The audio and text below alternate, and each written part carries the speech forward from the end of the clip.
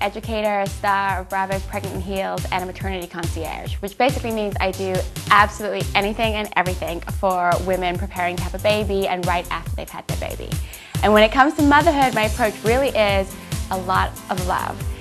I'm here at the lab, which is my corporate headquarters in Tribeca, and this is a really exciting place where anybody can walk in off the street and I get to talk with them and learn about what they need so we can provide a product that really works for them. One of the things that we're really keen to learn about at the lab is sizing, because every pregnant woman grows in a different way. You know, it's really important to make a product work for somebody, but it also has to look good. I chose a Honda Odyssey as my personal vehicle right before I gave birth to my third child.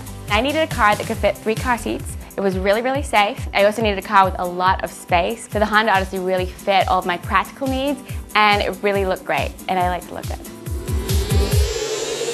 One of my favorite features for us is the DVD player and the TV that comes down, because when you're traveling really long distances, it's really nice to have a break for everybody, and my kids sort of fall into a nice little sleep by watching a really nice movie.